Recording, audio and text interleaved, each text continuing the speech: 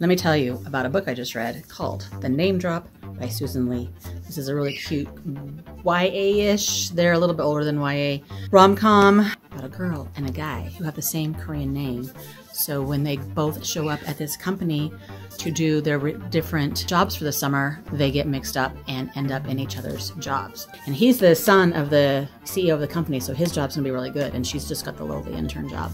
So they swap places. It's sort of a prince and a pauper kind of a story. So it's really funny and cute, and they get together because of it. I enjoyed it. I'm giving this one 4 stars on Goodreads.